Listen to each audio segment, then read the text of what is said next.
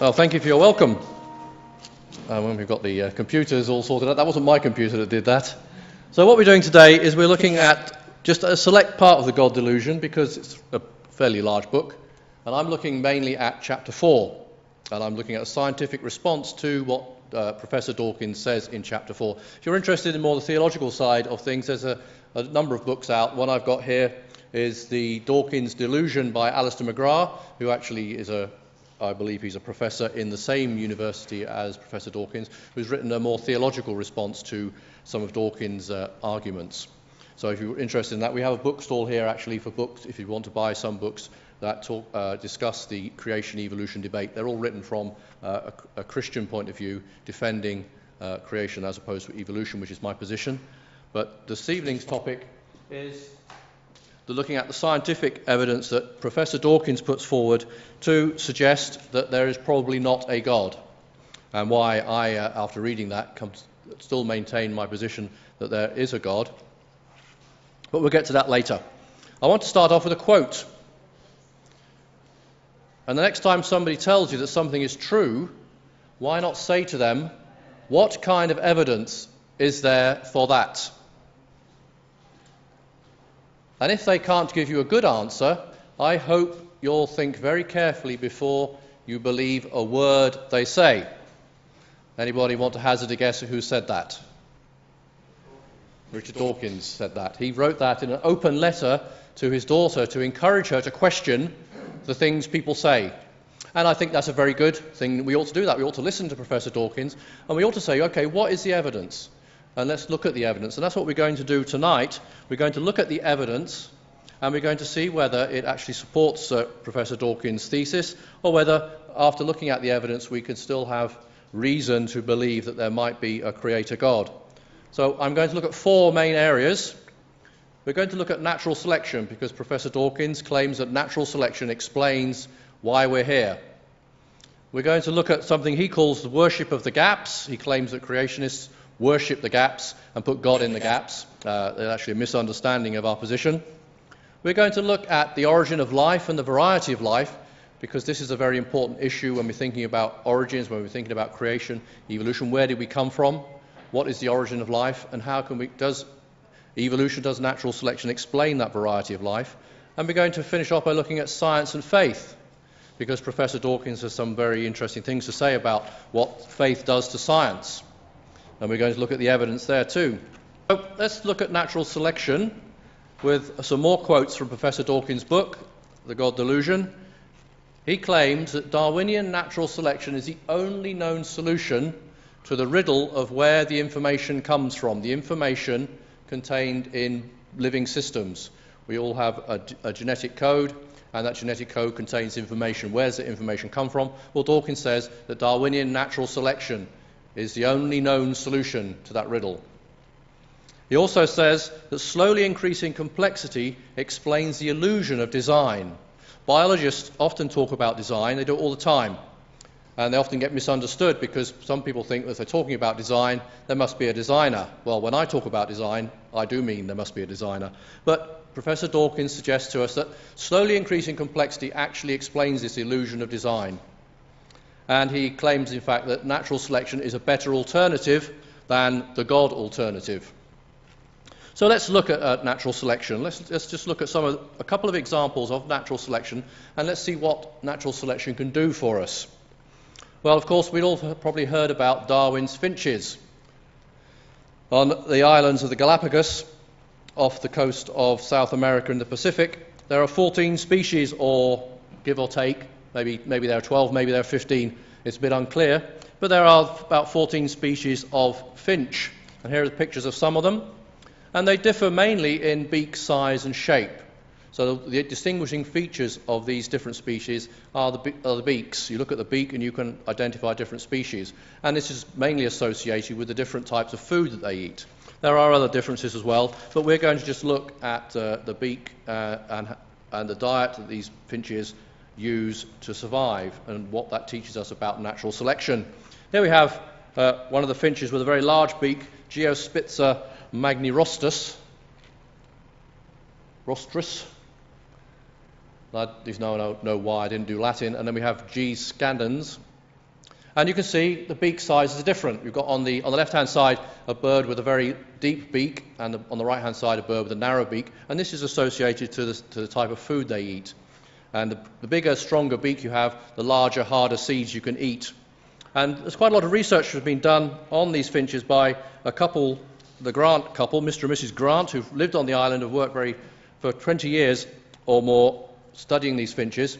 And there's lots of different evidence that shows how the size of the beak determines the size of the seeds there. Here's a graph. You've got 3 finches here, smallest beak on the left and the largest beak on the right. And the larger the beak, the larger the seeds. So the bird on the right-hand side there eats seeds that are about 5 to 7 millimeters in diameter, and they can crunch those up and survive quite happily on them. But what happens in terms of natural selection is that as things change on the island, the size of the beaks change. And here we have some very interesting work which is affected. We find that the beak is actually affected by the weather. Well, not directly by the weather, because the weather affects the amount of seeds that are available, the type of seed that's available. So in dry weather, you tend to have less seeds, which are harder, more shriveled up, more difficult to eat. So the birds tend to have larger beaks, because the larger your beak, the more force you can apply, and the more easily you can obtain food. Whereas if you've got a small beak, you tend to do very badly in these kind of conditions because the food is too difficult to eat. So you tend to die out. So what you find is, as you measure the beak depth over the years, starting from 1979 up until 1982, there are some blips. Every time there's a very dry year, the seeds type that's available is very hard and dry. So the beak size of the finches, you find, has increased because the ones with the small beaks can't eat, so they die. So here we have natural selection in operation. Basically, the food is the environment that changes as a response to the weather, and the weather can have a big effect on the type of bird you find. Well, big effect. Actually, we're only talking about a few millimeters in beak size, but it is a difference. And then when there's wet weather, more seeds are available, which are much easier to eat, and you get the birds with the smaller beaks coming back. So you can measure the beak size, and this is exactly what happened in 1984. Wetter weather, the beak size decreased because there's much more available food, and the type of seeds that are available were much easier for the birds with small beaks to eat. So here we have natural selection. We have the survival of the fittest. Those birds which are best adapted to survive in the harsh conditions survive. Those which are not able to obtain food, they of course die and don't leave many offspring. So you have a variation in beak size responding to that environmental condition, and that's observable biological effect. That's natural selection, and I have no problem with natural selection. Natural selection is an observable thing. You can measure it, you can quantify its effects, just as has been done here, and this is nothing to challenge anybody's faith. I'm perfectly happy with the idea of natural selection, and it's not going to cause me any problems. So there are many things where I can agree with Dawkins, and I agree that natural selection is a very important phenomenon in biology, and it's very important in understanding biology and how biology operates. Let's just look briefly, though, at genetic variations and how that fits in with the story. Again, picking one of the very well-known examples of evolution, the peppered moth, and a phenomenon called industrial melanism. You may well know the story. The peppered moth is a moth which is got a basically mottled pattern, and you have here in this picture actually 2 moths, one of which is rather more easy to see than the other. There are 2 varieties of peppered moth. One is the dark form, one is the lighter form, and in case you're having trouble, the lighter form one is here in the green circle. You can probably see it now. And what happens is, the story goes, with pollution during the Industrial Revolution, the pollution killed the lichen on the trees, turned the tree trunks black, and so these light-coloured moths were much easier to see, and the dark moths replaced the light form. Here we have evolution in action. Here we have actually a change in gene frequency, because the gene for the dark form became more common than the gene for the light form, except it probably isn't just one gene, it's probably a bit more complicated than that. But it's an example of evolution in action, or at least it's believed to be an example of evolution in action. And here we have pictures which show you the 2 different forms on 2 different backgrounds. On the left-hand side, you have the normal tree with a lichen, which is light-coloured, and the light-coloured moth blends in very well with that lichen and is not visible. And on the right-hand side, you have the darkened, soot-covered tree trunk, and of course the light-coloured form is much more visible. And if you're a bird looking for a lunch, you're going to spot the light-coloured moth on the dark background, and you're going to eat it. So the dark one survives, and the light one disappears. And there's a selection for the dark form over the light form. So you get a change in distribution, you get a change in frequency of the two different forms, which can be interpreted as a change in gene frequency driven by natural selection. But there's actually a bit more to the story than that. There's been a bit of controversy about the peppered moth, and there's been some evidence that's come forward suggesting that the results that were initially published back in the 1950s were not as well founded as was believed. And recently there's been a swing back in the other direction, but we're going to look at that briefly. But here's some problems for the peppered moth story, which shows it's a little bit more complicated than sometimes presented. Here we have a chart of Great Britain prepared in 1971, where you have the distribution of the different forms of moth. We have circles here. If you have an open circle, that means 100% of the moths are the light form. If you have a closed black circle, that means 100% are the darker form. And then you've got a pie chart effect, where you've got more or less the lighter area. That's basically showing you the distribution, proportion of the two forms in different parts of the country. And it works very nicely for Liverpool, where you've got pollution. The dark forms are the most predominant form. But then you've got the distribution is actually rather strange, because you can find in some areas where there's no pollution, 80% of the moths are the dark form. So why are they there? Surely they'd all been eaten by the birds, so there'd be much less than 80%. So this is the first problem with the story. The light form persists even in polluted areas. But as I say, there's been some research done, and there's actually some work published in August 2007 by a gentleman called Magirus. I don't know how he pronounces his name, that's how I pronounce it. He's based in Cambridge University, and he was interested in this story, and he published some material that actually caused a lot of people to question the story and say, well, this is not actually as good evidence for evolution as we believed. And he said, well, I didn't really want to do that. I wanted to show that it was quite good evidence. So he's been repeating some experiments, and he spent 6 years between 2001 and 2006 doing capture and release experiments near Cambridge with the light and the dark form of the moth.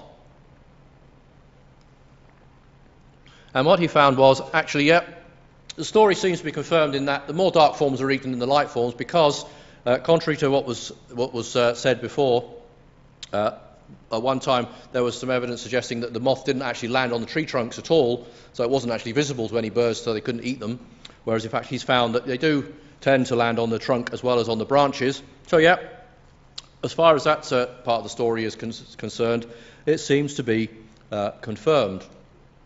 So, and predation, in other words, being eaten by a bird, is a major cause of the decline of the dark form, because now in Cambridgeshire what's actually happening is the dark form is becoming less common and the light form is more common, rather than the original event, which was the pollution which caused the dark form to become common. So we seem to have a mechanism to explain natural selection in action causing a change in gene frequency. But it's not quite so simple, because the dark form still persists. So whatever happens, in most areas you still find dark moths. But overall, there is definitely a change in gene frequency, and natural selection does seem to be one of the factors that is driving this. So we have to conclude, yes, natural selection is doing something. Natural selection is a real effect that we can measure and we can understand. And natural selection does do something. Natural selection eliminates the unfit. If you're not fit to survive, you get eliminated in a natural world. When we talk about human beings, of course, we protect our weaker members so they don't get wiped out. But if you're a moth living on a tree, it's nature red in tooth and claw. Natural selection will eliminate the unfit. Only the strongest and the best adapted will survive, and we have no problem with that. But random mutations reduce fitness generally.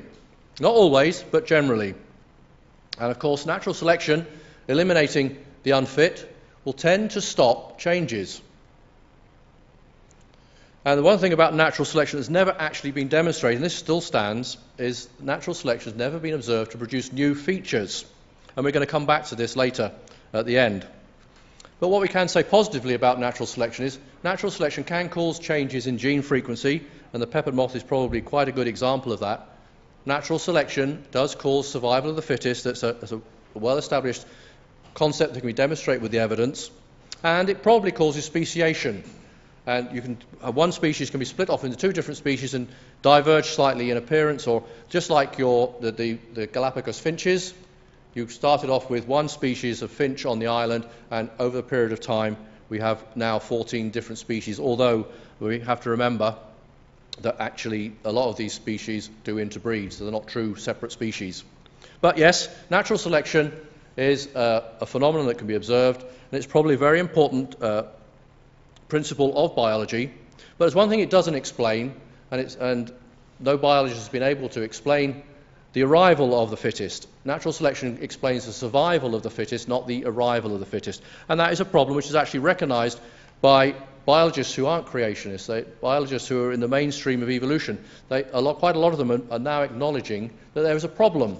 Natural selection is a powerful force, it can do quite a lot, but there are limits to what it can achieve, and it doesn't actually explain the arrival of novelty. So let's look at an example that Dawkins picks up on, natural selection and the eye. This again is a very well-known argument in creationist circles. It comes up time and time and again, and of course as the debate goes on, the evolutionists and creationists discuss the origin of the eye. Can evolution explain the origin of the eye? Now, somebody once said this: if it could be demonstrated that any complex organ existed which could not possibly have been formed by numerous successive slight modifications, my theory would absolutely break down. And that was Charles Darwin who said that. So he recognized the problem, and he recognized that the eye was one of the problems. And so that I don't get accused of quote mining, I will go on and complete the quotation, which is, Darwin concluded, but I find no such case. Darwin claimed that he has solved the problem, that actually natural selection could produce something as complex as an eye. Although if you read what he says, it's rather thin on actual hard evidence. It's kind of, yeah, if we imagine this and imagine that, maybe we can arrive at something as complicated as an eye. So we're now moving into the idea of irreducible complexity. And the question I want to address here, is the eye irreducibly complex? So a few definitions, and actually Richard Dawkins gives us a definition of irreducible complexity in his book. A functional unit is said to be irreducibly complex if the removal of one of its parts causes the whole to cease functioning. And that's quite a good definition. I don't have any problem with that.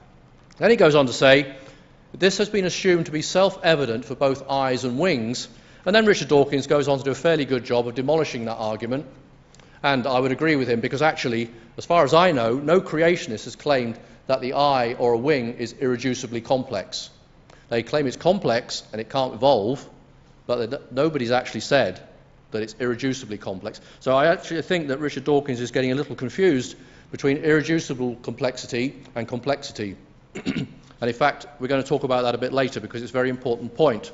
But I want to just talk about the eye for a while, because the eye is a very interesting organ. The eye is rather complex, and this is the diagram of the eye that you would observe if you cut somebody open and had a look at their eye. And here is a diagram of the retina of the eye, and I'm not going to go through and point out all the various parts. All I want you to appreciate is, and I'm sure you do appreciate this is very complicated. So we have an organ which is sensitive to light. It's self-cleaning, it's got automatic protection system, it's got automatic exposure control, operates at high and low intensity, focuses with a multi-element lens, doesn't have any chromatic aberration. The complexity of the eye is absolutely amazing. We would like to have a camera as good as our eye to take pictures with. So the question is, can evolution explain this? Now, Darwin claimed to have solved the problem. Well, his claim is a bit hollow, because evolutionists are aware there's still a problem, and there's been modern efforts to explain the evolution of the eye. And two gentlemen by the name of Nielsen and Pelger in 1994 wrote a paper called A Pessimistic Estimate of the Time Required for an Eye to Evolve, to demonstrate that actually it's quite easy to evolve an eye. So they started off with an eye spot, which is basically a light-sensitive patch of cells which responds to light, so that an organism can detect whether it's light or dark. And starting with an eye patch, they claimed that you could, by slow, gradual steps, just like Darwin suggested in his theory of evolution, produce a very complicated eye like the eye that we have. So they gradually evolved the eye by adding small different features through many small changes. And they go through many steps. Here we have 362 steps from the eye spot to a slightly more advanced eye where you've got a depression which gives you a larger area to collect the light and start to getting light collected together in a kind of pit. And as you go through the process, it slowly changes. Their model of the eye slowly changes till you get to something like a pinhole camera, which is actually quite a reasonable eye. If you've ever made a pinhole camera, you can get quite a decent image with a pinhole camera, and this eye is fairly common in nature. And here they add some more features. You get a lens added, and you get a cornea added, and they claim that in about 1,800 steps you can evolve from an eye spot to a rather complicated eye like the eye that we have. So far so good. There are a few problems though. We'll come to that in a minute. And here they say, okay, we can show this is the case because we can look in nature and we can look at the eyes of various creatures and we can show all the various stages actually existing today. So on the top left there you have an eye spot, and in the bottom right you have the eye of a cephalopod, a squid or an octopus, which is a very advanced eye. And they say, look, it happens. Well, actually, as I say, there is a problem. I want to go back to looking at a creature called Nautilus. Nautilus is a mollusk related to, well, in biological terms, related to a snail, although the relationship I would question. But it is a living submarine, very complicated living submarine with a multi-compartmented ballast chamber, jet propulsion. And the interesting thing about this creature is it's found in just about every single geological age. So wherever you look in the rocks, you tend to dig up a nautilus or something very like a nautilus. And here's a nautilus swimming across the page for you. But one interesting thing about this creature is it doesn't seem to evolve. So a nautilus you dig up that's supposed to be 400 million years old looks like a nautilus today in all the essential features. But when we're talking about eyes, the eye of the nautilus is very interesting because the nautilus has a pinhole camera eye, which is not very complicated. Here's a picture of the eye of the nautilus. Here's a diagram of what it looks like. But its eye has not evolved in 400 million years. Now, the whole point of Nielsen and Pelger's paper was to demonstrate it's actually quite easy to evolve an eye. Okay, well, if it's quite easy to evolve an eye, how come the nautilus is still going around with a simple eye and hasn't seemed to advance? Well, I would suggest there's a reason it stopped with a pinhole camera eye, even though the changes are supposed to occur easily, because you need something extra. Here's a pinhole camera eye, and here's an eye with a lens. Well, where does the lens come from? How do you gradually evolve from an eye with no lens to an eye with a lens? Well, that's not gradual evolution. You've added something new. So the question is, how do you add that new thing? Where does that new information come from to give you the lens? And then you've got the cornea as well across the top, which is also part of the focusing system. In fact, you might not be aware, but in your eye, the major lens that does the focusing is actually the cornea, not the lens inside. The lens inside just allows you to read, or not as you get older, when it goes hard and you can't accommodate anymore. So the question here is, why did the nautilus stop with a pinhole camera eye?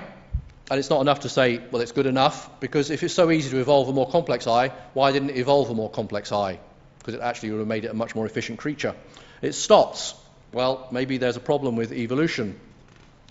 But there's more to it than that.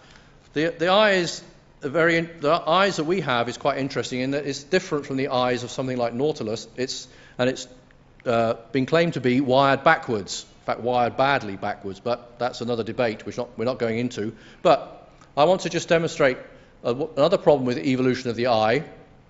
Here we have a light-sensitive cell in the nerve. Let's assume where the light-sensitive cell in the nerve exists. Now, first problem is, where did that come from?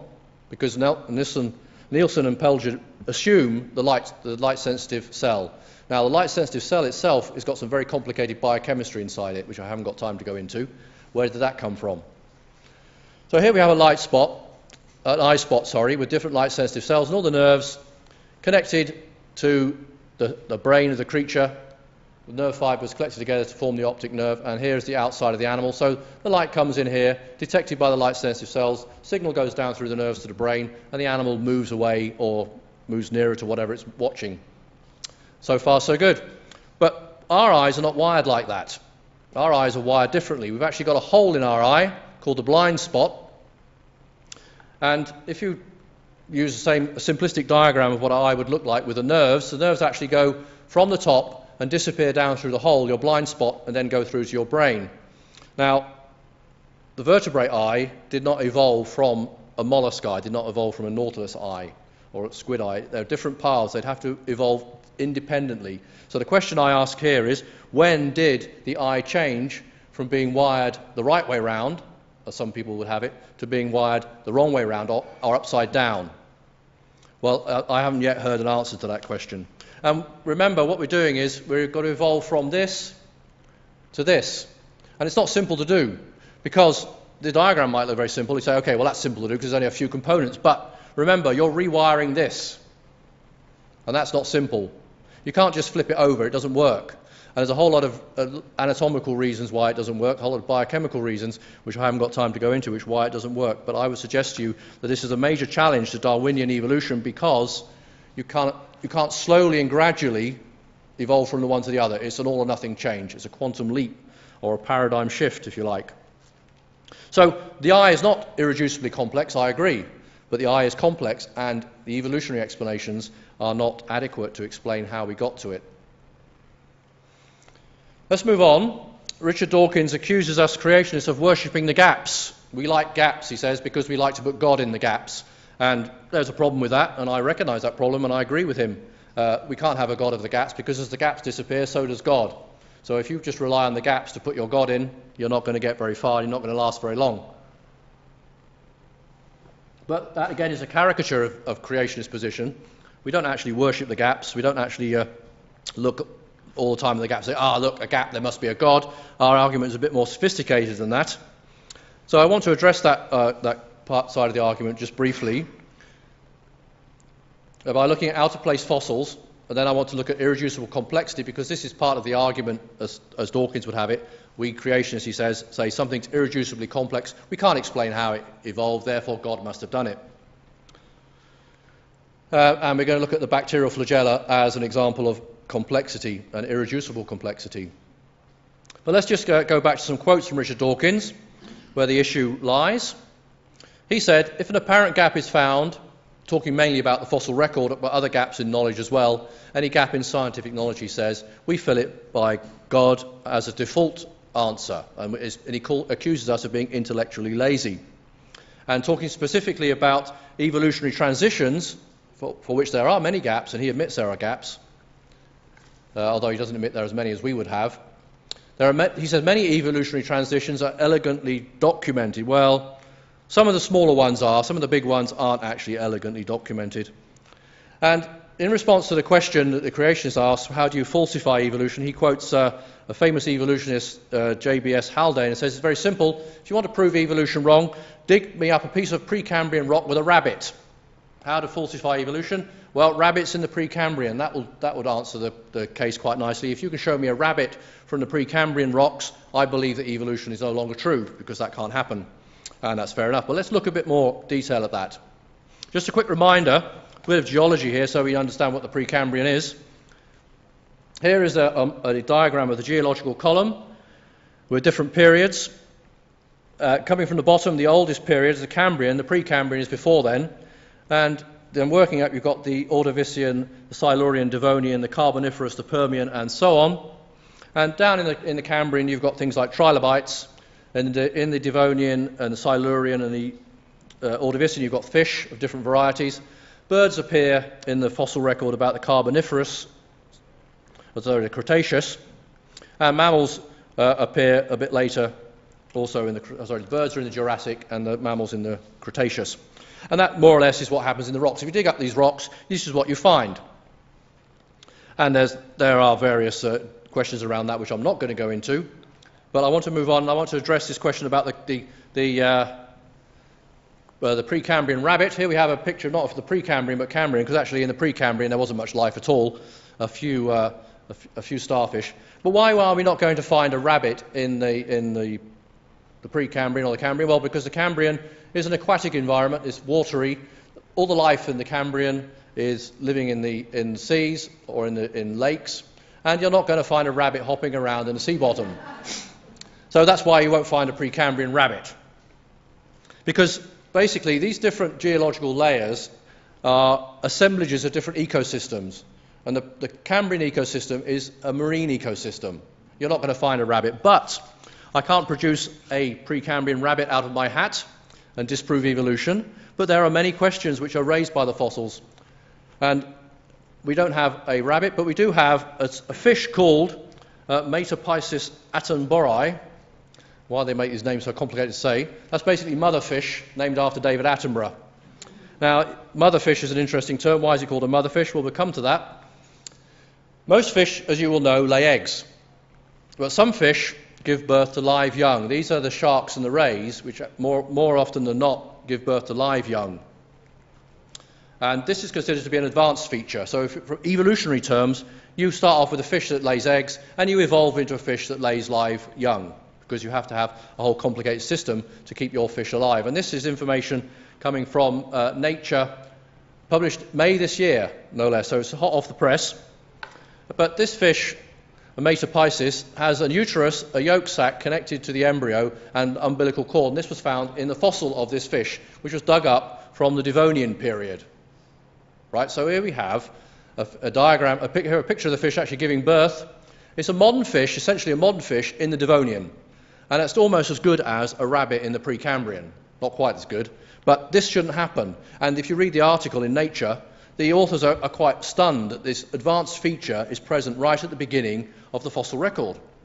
And that's not the only example where the evolutionary story doesn't seem to tie up, because what you're finding here is very advanced features appearing right at the beginning of the fossil record of any particular type of animal. And birds are another example. The early bird is actually Archaeopteryx. Archaeopteryx is a bird. It's a funny bird. It's an odd bird, but it is a bird. And it appears in the Jurassic rock. So here we have our geological column, Jurassic period here. Remember that as we go to the next slide, because there is a problem with the story, because actually there's an even earlier bird than Archaeopteryx. And I haven't got a fossil of it because there aren't any fossils of it, but what we do have, and this was published in Nature in 2002, are footprints. Now, if you look at that, I think if you're unbiased, you're going to say they look like bird footprints. And they do look like bird footprints. And the authors of the paper actually admit these are Triassic bird-like footprints, actually in the era before the Jurassic. So they shouldn't be there, because, we know they shouldn't be there, because there were no birds in the Triassic. Okay. It's got 4 toes. It's got a backward-facing toe. So what we essentially have here is what appears to be perching birds in the Triassic, millions of years before Archaeopteryx. So what I'm presenting to you here is it's pretty much like the rabbit. It shouldn't be there, because birds hadn't evolved at this time. So what you find as more and more fossils are dug up of any particular type of fossil, any particular species or group of species, is that you tend to find that as we get more and more evidence, we find that all the advanced features which are present today were also present right at the beginning of each species. And that creates a bit of a conundrum for the evolutionists, because they have sudden evolution of all these advanced features, which isn't very Darwinian. So there are problems in the story, the evolutionary story. There are gaps, there are problems. So let's move on. Dawkins then addresses irreducible complexity, and we need to address it. He makes a rather bold statement and says, no attempt is made to demonstrate irreducible complexity. Well, I've got a book in my briefcase here called Darwin's Black Box, where a gentleman called Behe spends quite a number of pages demonstrating irreducible complexity, so that's not true to start with. Behe does demonstrate irreducible complexity, and he uses the flagella motor of the bacteria as an example. So I want to look at the evidence. I want to follow Professor Dawkins' advice. Let's look at the evidence for the irreducible complexity of the bacterial flagellum. But before we do, I just want to remind you that not all complex objects are irreducible. There's a difference. We need to be careful here. The eye, for example, is very complex, but the eye is not irreducible, because you can take bits of the eye away. You can take out your lens inside your eye and you can still see. So your eye is not irreducibly complex. You could take out various bits of your eye and still see things. Not so well, but you can still see. So it's not irreducibly complex. And that's an important point, and we don't claim it is. No creationist I know, no creation biologist claims that the eye is irreducibly complex. They claim it's complex, they claim it can't evolve. Different story. But most of us do claim that bacterial flagella are complex and irreducible. You can't take bits away, one bit away, and still have a functioning bacterial flagella. But we need to bear in mind, we need to separate complexity from irreducibility. A very simple system can be irreducible, and we'll come back to that.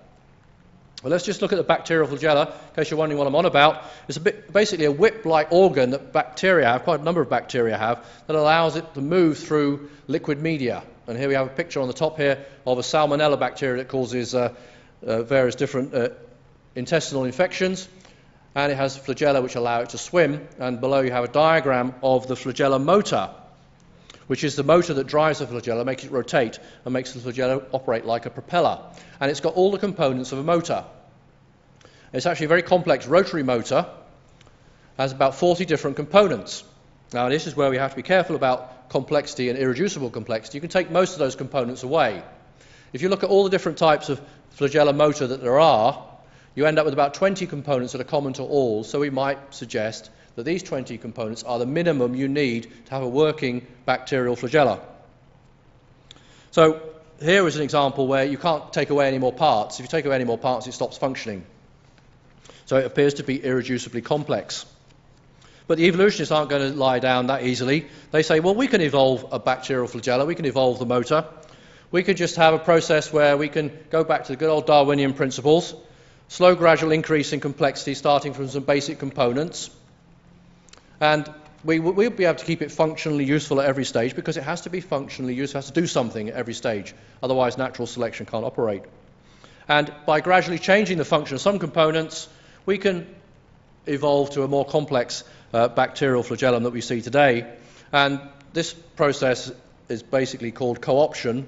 You co-opt existing proteins that are in the bacterial cell, and you change them around a bit and make them into slightly different proteins which do slightly different functions.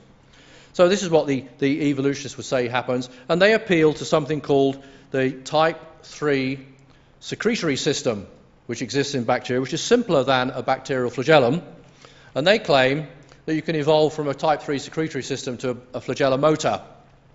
But the question is, which comes first? And even evolutionists have a problem with the story that the type 3 secretory system came first, and they suggest that the evidence supports the counter-argument that, in fact, the type 3 secretory system is a degenerate form of the bacterial flagella motor. But the evolutionary explanations start with this type 3 secretory system, but we still have to ask the question where it came from, because it's still quite complicated. So where did it come from?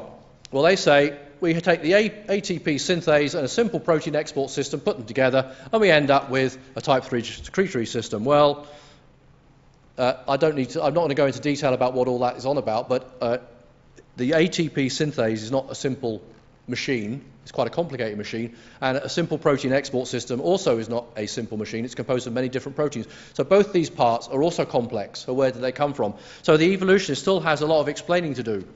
But I want to look a bit more depth at the evidence, because they claim that maybe we haven't got all the evidence we need, but if you look at the proteins that you have in the bacterial flagella motor, and you look at the proteins available in different other systems, they appear to be similar. They appear to be homologous. They appeal to homology. They say we have similar proteins doing slightly different things, modified slightly so that they can do a different job. So this is the source of the protein components of the bacterial flagella. So if we, for the sake of argument, allow them their type 3 secretory system, which evolves into a bacterial flagella, we'd expect to find homologous proteins, which are variations of existing proteins.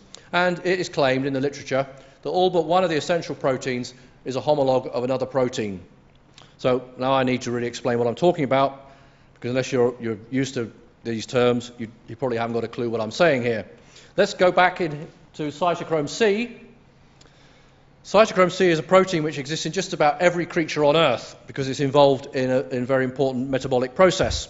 So you can go to just about any animal cell and extract cytochrome C, and you can look at its amino acids. Its proteins are made up of amino acids. And you can compare the cytochrome C from different species, and you can actually look at the differences and say, well, cytochrome C from a human being and an ape is very similar. Cytochrome C from a human being and a horse is less similar. Cytochrome C from a bacteria and a human is very different. We can create some sort of evolutionary tree by looking at the differences. And that's what they do. And here we have a diagram of cytochrome C. And here you have the different amino acids represented as letters. But what I want to show here is a sequence starting from the top left here with the letter G for horse size chromatin, and then human underneath. And what you have are the differences highlighted. I'm highlighting the differences here for you. So here you have the differences. So pretty much the protein is the same in a horse and in a human being, except for these small differences. And so they say, okay, we're not very far, evolutionary speaking, from a horse. Notice that there are just a few differences. The great majority of the amino acids, the letters are the same. So a G matches with a G, the D with the D, the V with the V, the E with the E. So yeah, there's a lot of similarity. So there we might say we have homology, and the evolutionists will say that proves evolution. The design theorists will say, well, that proves a designer has designed it, and they're reusing similar components. So let's look at homology in the bacterial flagella, where the debate it gets somewhat more heated.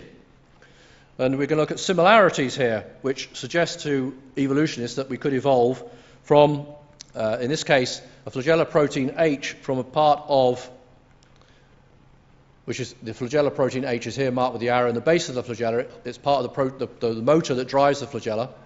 And they say this is very similar to the F-type ATPase F1 protein. And here we have a diagram showing the ATPase with the similar component. So they look at the amino acids and say, well, we've got similarities, or we've got enough similarities to claim homology. Well, how many similarities have they actually got? Here I have 3 sequences of amino acids. I hope you can see it. And I'm going to highlight the similarities here, not the differences. Before I start highlighting the differences, here I'm highlighting the similarities. There are a few similarities, right? There's less than a dozen similarities there. So most of the sequence is different. Yet they claim there's enough similarity to claim homology, that the flagella protein H came from the F-type ATPase. Well, I'm sorry, the evidence is not nearly so strong as for something like cytochrome. I mean, you've got to take a big leap of faith to believe that. What they actually say is they look at different amino acids which are similar chemically, but actually different amino acids, and that's where the yellow marks are. And these are similar types of amino acids in the same position, therefore there's some sort of functional homology. But the argument is rather weak. And this assumes that you went from the type 3 secretory system to the bacterial flagella, and most of the evidence suggests that it's the other way around, that the bacterial flagella came first, and the type 3 secretory system is actually a degeneration which causes the bacteria to become pathogenic, which is quite an interesting concept if you're a creationist looking to explain how bacteria became pathogenic. But we won't go there, not tonight. Well, I want to return back to irreducible complexity because it's very important. It's a very strong argument. And I want to refer to the example that design theorists use. The mousetrap is an example of an irreducibly complex system. It's actually quite simple. So, and to refute Dawkins' claim that we can't demonstrate irreducibility, because it can be actually directly testable. I forgot to bring my mousetrap with me, so you're going to have to work with my slides, so I can't let you handle a mousetrap and play with it, but it's got various components. But we have to remember that not all complex systems are irreducible. And this is where Dawkins goes wrong. He thinks we claim they're all irreducible. And simple systems can be irreducible. This is why we have the mousetrap. Here's a mousetrap. It's got about half a dozen components. It's got a catch, it's got a spring, it's got a hammer, it's got a pivot, it's got a holding bar, it's got a holding bar attachment, and it's got a base plate. Take any one of those components away, and your mousetrap doesn't work. So that is irreducibly complex, or it's irreducible. I would prefer to say irreducible because when we use the term irreducibly complex, people sometimes get confused, and I think Dawkins has got a bit confused because he's confusing the two. Irreducibility is actually separate from complexity. And there are many irreducible mechanisms around us that we know are made by human designers. We manufacture them all the time. And the crux of the argument is, when we know the source of an irreducible mechanism, it turns out to be a designer. Somebody made it. And there are lots of other things around that we don't know how they appeared. They appear to be irreducibly complex, they appear to be irreducible, but we have no idea where the designer is or how they arose. But we've never observed an irreducible system arise by natural selection, unless you assume natural selection in the first place. It's no good to say, well, look, we have all this stuff that evolved. Well, you're actually assuming what you're trying to prove. So if we find something that appears to be irreducible, it's very strong evidence there's a designer who made it. And that is the crux of the irreducible argument. And it's reasonable to assume that if we can demonstrate something's irreducible, that it was designed, and if it was designed, we need a designer. Now, some people are going to say, well, explain the designer. Well, that's a separate question. It's a good question, but it's separate. The demonstrating design is one thing. Explaining the designer is something else. When an archaeologist digs up a stone tool, they don't have to see the designer to know that it was designed by somebody several thousand years ago. And that's the crux of the irreducibility argument that creation is used. But I want to move on now. Time is passing. The origin of life. The origin of life is a separate question from evolution, and Dawkins is quite correct to point that out. But it's still a question. Where did life come from? And interestingly, Dawkins' answer is luck. And that's what he says in his book. You can read it in the God Delusion. I don't have my copy with me. Do you have your copy, Paul? No, we haven't got a copy of the book with us, but he does have it. He says luck. He says once the initial stroke of luck has been granted, and the anthropic principle most decisively grants it to us, natural selection takes over. We'll come back to the anthropic principle in a minute. The origin of life, the cell with a nucleus and mitochondria, was an even more statistically improbable step than the origin of the cell with a nucleus and a mitochondria was even more statistically improbable than the origin of life itself. So he's saying actually we need a bit of luck there as well. Going from a bacterial cell to an animal cell, which is more complicated, we need a big stroke of luck too. And in fact there's quite a lot of luck required in Dawkins' story of life. But he claims that it's plausible. But actually I would say that his estimate of the probability of life is rather high. He puts it about 1 in a billion, which is quite generous. Highly generous, in fact. It's rather difficult to estimate the probability of life, but we're going to come back to that in a minute.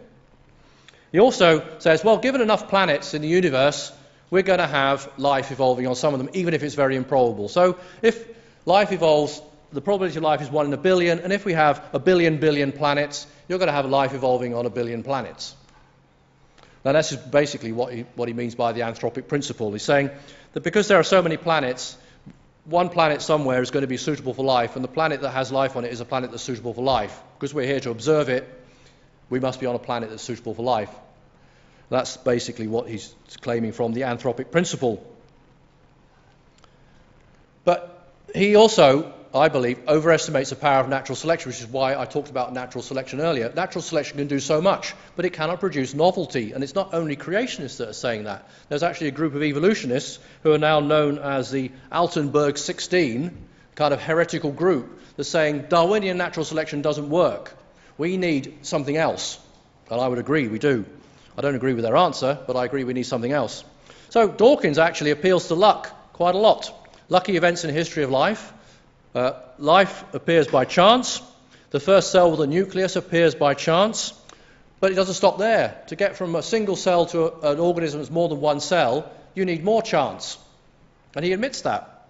And segmentation appears by chance. Segmentation just means an animal made up of different segments, like an earthworm.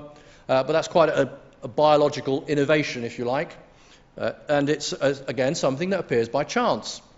And he appeals to chance rather a lot. But he says, given enough planets, we can have chance getting us to where we are today. So even if it's very, very improbable, it's going to happen if we've got enough planets for life to occur on, because life must be evolvable. But he hasn't proved it. He's making that assumption.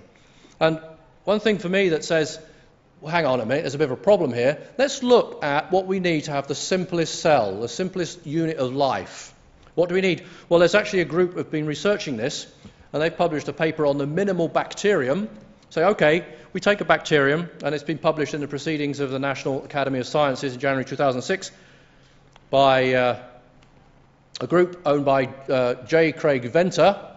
He was one of the guys involved in the Human Genome Project, and he's trying to make life in the laboratory, which is an interesting exercise. But he says, okay, we want to make life in the laboratory, we need to know what we're dealing with. What's the simplest unit of life that we need to have for it to be sustainable?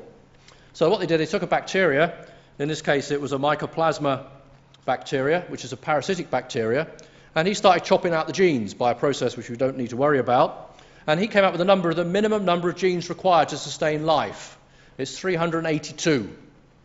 Now that is probably an irreducibly complex system. Explain that, how that arises. If that's the minimum requirement for life, how do you get from chemicals to life if that's your minimum requirement? Now, you might come back to me with lots of different arguments about how they've been studying prebiotic systems and hypercycles and ribonucleases and all sorts of stuff. But yeah, okay, that does so much, but it doesn't explain it. You still have got massive gaps in the story. So I would argue that, in fact, you're wasting your time, because life does not evolve from non-life. Life appears to be designed, and I believe it is designed, and it needs a designer. But I want to address one final point in Dawkins' book, where he basically says, if you're a creationist, you become a useless person, and you can't do good science.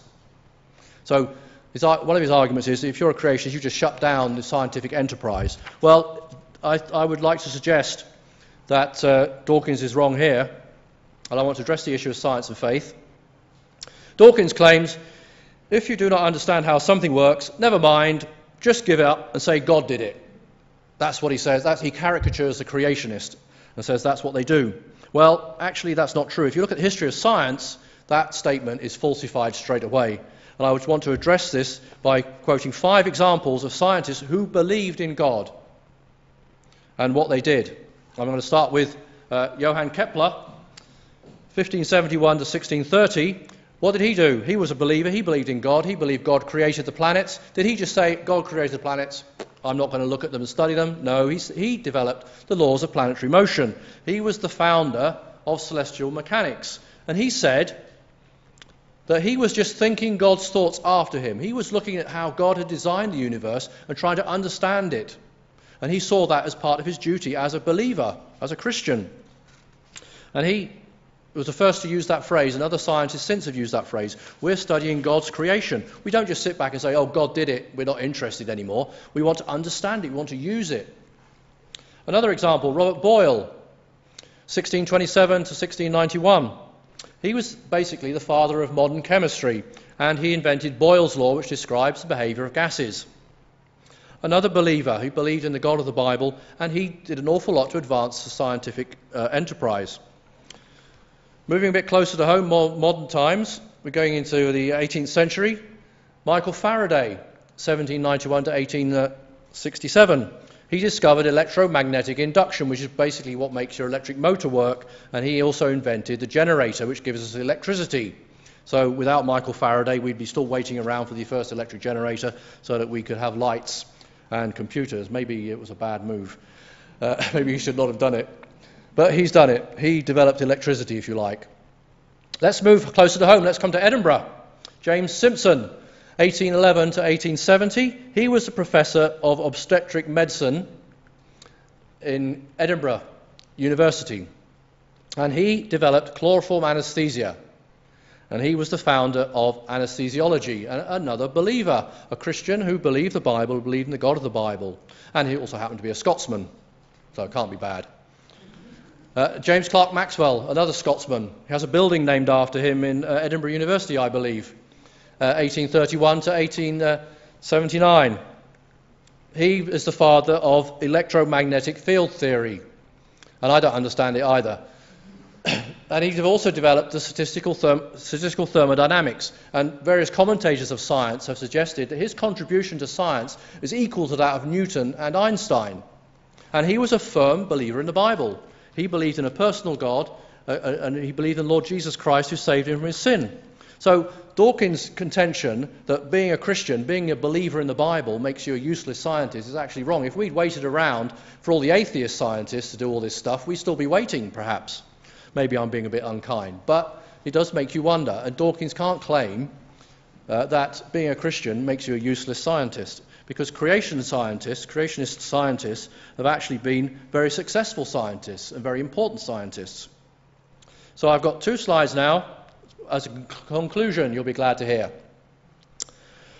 I want to just summarize really what I've been saying. I want to focus first on the limits of natural selection. Natural selection has limited effects. It occurs. It's a biological phenomenon. You can study it, you can quantify it, but it cannot produce life. And it cannot produce new features. Natural selection cannot get you a cell with a nucleus. It can't get you a many-celled organism. It can't get you segmented organisms. It can't get you a whole lot of things, in fact. So it's limited. So life, and the variety of life all around us, seems to be designed. And it's a logical conclusion to conclude that it is designed. And if there is a designer, we need a designer. If there's a design, we need a designer. And to come back and say, well, the designer's got to be more complex than the things he designed, well, that's true, perhaps.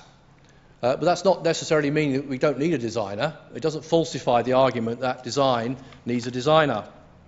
And I would like to argue that in contrast to Richard Dawkins, why I think God most certainly exists.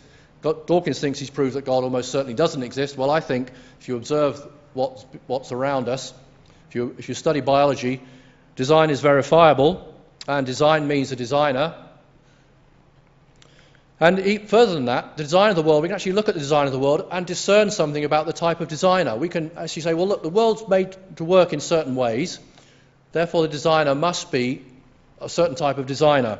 And I would like to suggest to you that the design of the world is objective evidence for God's existence. It's not sufficient evidence, but it is objective evidence that we can use to support the contention that God exists. And evolution is not it's not a designer substitute, not for me, an adequate designer substitute to explain the existence of the universe. So there I've finished a very quick critique, if you like, of chapter 4 of the God Delusion, explaining why I, as a scientist, still believe in a God, and I still think the evidence supports the existence of a God who made everything.